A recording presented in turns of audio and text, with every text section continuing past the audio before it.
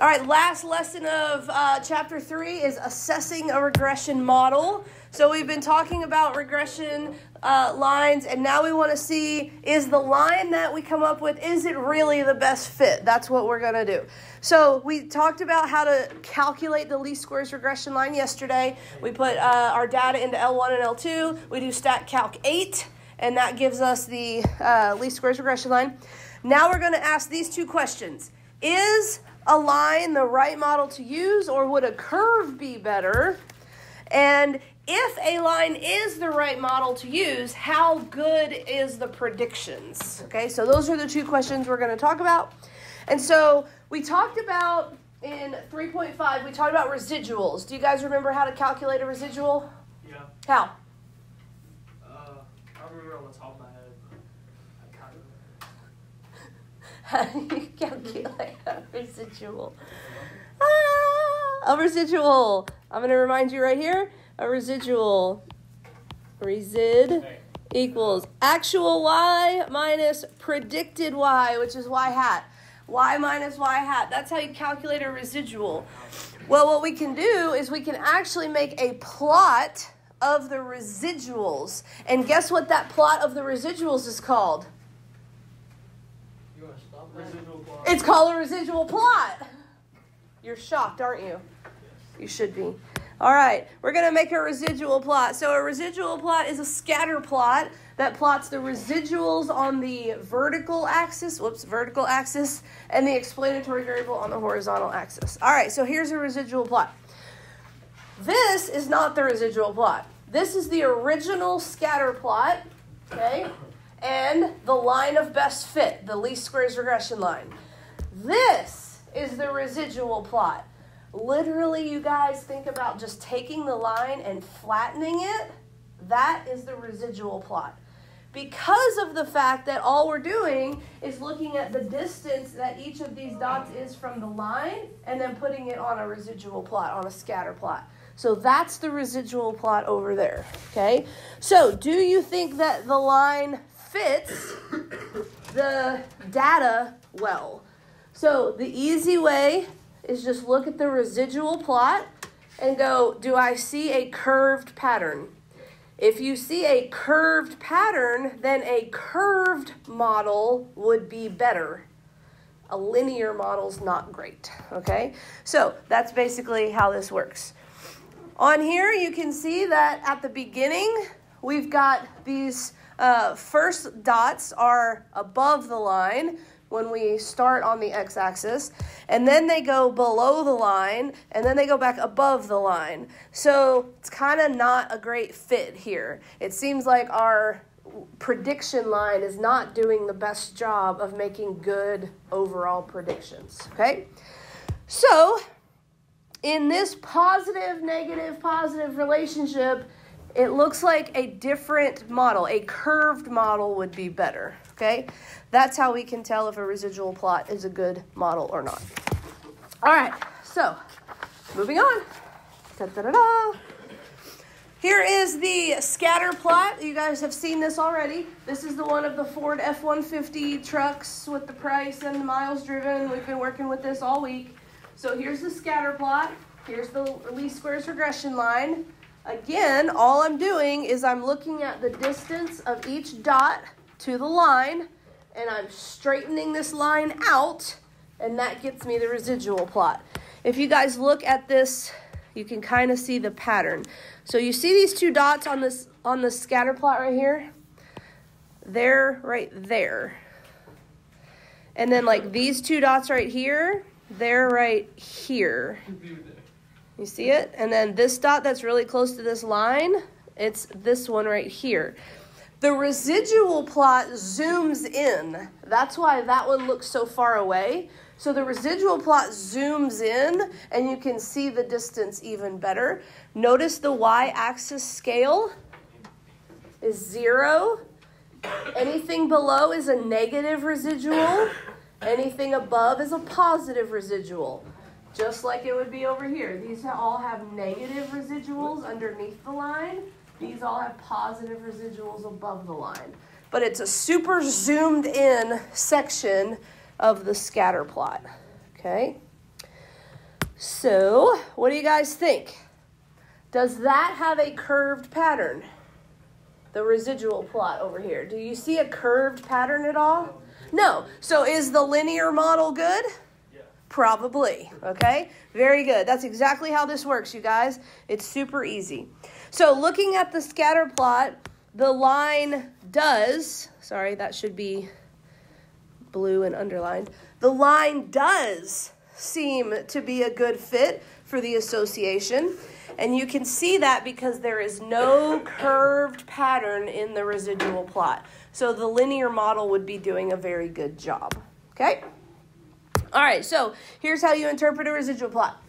If there is no leftover curved pattern, then the residual or the regression model is appropriate. If there is no curved pattern, the regression model is appropriate. But if there is a leftover curve pattern, the linear model, the regression model, is not appropriate. Curve, bad linear model. You should get a curved pattern for that, or curved model for that. No curve, good linear model. Does that make sense? Easy enough? Perfect. All right, moving on then. Here's a new example. This is the soda can and the tapping on the soda can thing. So here's the residual plot from that data.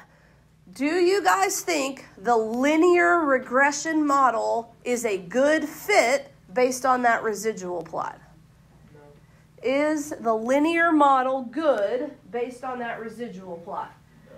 Basically, I'm looking at this this residual plot, and I'm thinking to myself, is there a curved pattern? Do you guys see a curved pattern? Yeah. Yeah? Where? Where do you see the curve? I feel like it would be curved. Do you feel like it would be? Yeah. You don't see, you don't see a curved pattern, Logan? No? Does anyone else see a curved pattern? This is one of those blot tests, right? You show like a blot picture and you're like, what do you see? Apparently some of us see curves. I don't know. So this one, let's see what it says.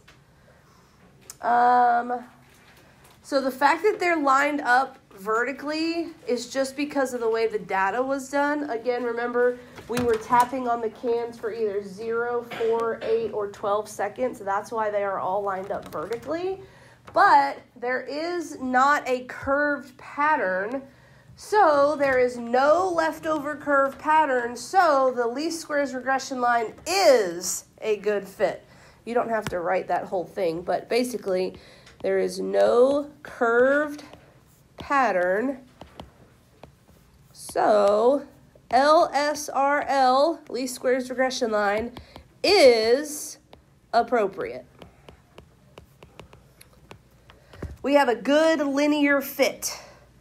There's not a curved pattern there. It's just scattered-ish. Some below, some above. I do agree that I do see vertical lines, but that's just because of the way the data was taken. No curve, good. Curve, bad. We don't like curves. Cool? Huh? Okay, I don't know what that was. Alrighty. So, that's how we can tell if the linear model is a good fit. Now we're going to talk about two things that we can interpret to see how good is the model. The first thing is the standard deviation of the residuals. Do you guys remember what standard deviation is back from chapter 1? It's the middle, and then you go back and forward. Distance from the mean. It's the distance from the mean, all right? So the standard deviation is the average distance from the mean. The standard deviation of the residuals is the average distance from the line. It's the average distance that the data is from the line. So the standard deviation of the residuals is a measure of the size of the typical residual. It's an average residual value. So S measures the typical distance between the actual Y and the predicted Y. It's basically the average distance that each of those data values are from the line. So if you think about that, do you think we want a big number or a small number? Yeah, I think so. Very good, Sophia. We want a small number because we want the average distance between our actual value and our predicted value to be small, okay? We want it to be very small. So here's the formula. Okay, so everybody time out. I don't want you to look at that formula ever again, okay? So don't worry about it. We care about interpreting the number.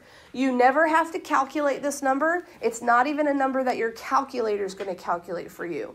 You just need to understand what it is. It's the average distance from the line for each of the data values. And we just need to talk about how to interpret it. So don't worry about the formula at all. You won't see it on your homework. You won't see it on a quiz or a test or ever again, okay? All right, so this is, again, the Ford F-150 data. The standard deviation of the residuals is 5,740. So what does that mean? The average residual is $5,740. Okay, that's what that basically means. The average residual is $5,740. What exactly does that mean? The typical distance between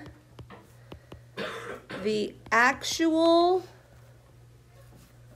price and predicted price is $5,740.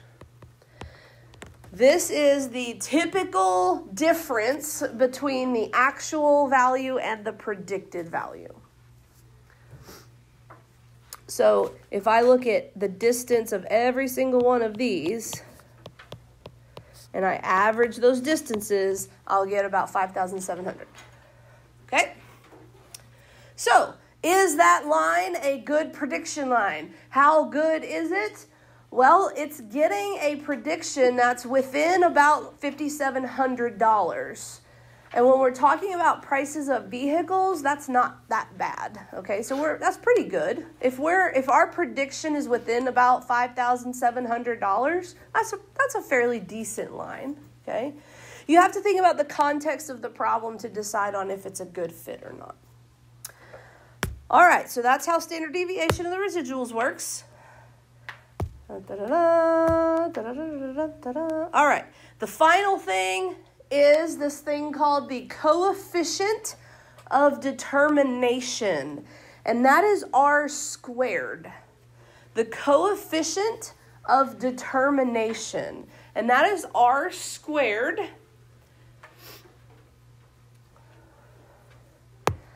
R squared is the coefficient of determination, and here's what it tells us. The coefficient of determination measures the percent of the variation in the response variable that is accounted for by the least squares regression line. Again, we don't care about how to calculate it, even though I am going to tell you a little secret. Do you guys remember R, the correlation, tells us strength and direction? If I take R and I literally square it, multiply it by itself, I get this number. So R and R squared are literally mathematically related in that way. So this is just the squared value of the correlation. This is really fancy words to say this. These are the percent of values that are good predictions. These are the percent of values that are good predictions, okay? So let's look at an example. The R-squared value for the Ford, Ford F-150 data is 66%. That is 66% of the variability in the price can be accounted for by the linear model. What does that mean? Here's what that actually means. 66% of the predictions are good. So I know that the linear model is a good fit because the residual plot said so. I know my predictions are within 5,700 because of the S. And then this R-squared tells me that 66% of the predictions are pretty good, meaning that they're pretty close enough. So should I use that model to predict prices? 66%, that's not terrible. I'm just talking about price, so it's not a big deal. It's just cars. If I was talking about life or death, I might not want to. That means that the remaining 34% are because of other things. Those other predictions are not great because of other reasons. All right, last example here is, again, back to the can tapping example. So we use the least squares regression line to make predictions for the soda remaining in the can based on the tapping time. Here's the R-squared value, 0.85. So what does that mean? That means 85%, I just take that R-squared value and turn it into a percent, 85% of the variation in soda remaining, that's always going to be your Y value right there. Soda remaining, that guy right there is your Y value. 85% of the variation in soda remaining is accounted for by the regression line. Okay, so let's think about that for a second. 85% of our predictions are good. Is this a good prediction line? Seems kind of okay, enough, right? 85% of our predictions are good. And I'm literally just talking about tapping on a can and soda exploding. So it's not like, again, it's not life or death. 85% of our predictions are pretty good. That's a fairly decent line, okay? And that's how we interpret R-squared. Cool? Very good on that? All right, so final thing. What's the relationship between S and R-squared? Here it is. The standard deviation of the residuals tells us the typical difference in our prediction and our actual value. So we want that close to 0. Okay? We want our predictions to be close to our actual values. So we want the average residual to be 0. Okay? R-squared does not have units, just like correlation R does not have units. And it is a value that tells us what percent of our data is a good fit, and we want that close to 100%. To recap, do we want S to be big or small? Big. We want S to be small. We want it as close to 0 as possible because that's how far our predictions are off. Do we want R-squared to be big or small? Big, because that's what percent of our predictions are good. Okay? So there you go. There's a recap of all the things. All right, let's look at this example. Don't show the answers. Can you predict the battery life of a tablet using the price? Using data from a sample of 15 tablets, the least squares regression line is y hat equals 4.67 plus 0.0068x. And that was calculated using x as the price in dollars and y is the battery life in hours. Here's the residual plot. Question number 1. Do you think that the linear model is a good fit? Look at the residual plot. Do you see a curved pattern here? No. So is the linear model good? Yes. Perfect. Exactly. There you go. Because there is no curve pattern, the linear model is good. That's very fancy words to say what I just said. Because there is no curve pattern, the linear model is good. No curve pattern, linear model is good.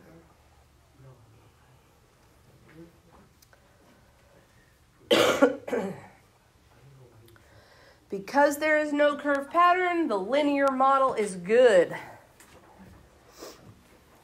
The linear model is good. It is an appropriate model. Woohoo! Yay! Go linear model. Yes. All right. But it's good, but how good? All right, so let's look at this. Interpret the value S is 1.21 for this model. All right? So what does that mean? That means that the typical, I don't like that sentence. So here's what it means. The typical variation in prediction is 1.21 hours. Okay, what that means is that when I use this line to make a prediction, I'm going to be off by about 1.21 hours. Is that a good amount to be off if you're trying to predict how long a battery is going to last? It's not great. It's honestly not great. So that kind of makes me feel a little iffy about this line. This line is maybe not the best prediction model. So now look at the R squared value. R squared is 34.2%. That means, guys, that only 34.2% of the variability is accounted for by this line. Only 34.2% of the variability is accounted for by this line. That means that only 34% of our predictions are good. Is this a good fit? Not great, okay? Is the linear model appropriate? Yes, the residual plot said so. There's not another model that would be better. A curved model wouldn't be better, but it's just this prediction line isn't really the best way to predict this answer, okay? So we might need to do something different. We might need to, use some sort of computer to do predictions. I don't know. But so this is maybe not the best line ever. What questions do you guys have about any of that? Yes, ma'am. How did you know to use hours on number 2 when interpreting for... Oh, that is a wonderful question. How did I know to use hours? So when I'm looking at the residuals, I'm looking at the actual Y value minus the predicted Y value. So I'm looking at the Y values every time. So I'm going to use whatever variable the Y is in. I'm going to use whatever units the Y is using. That was a great question. What other questions? Yes, Juliet. Can I go a little lower? Yes. Thank you. What else? Perfect.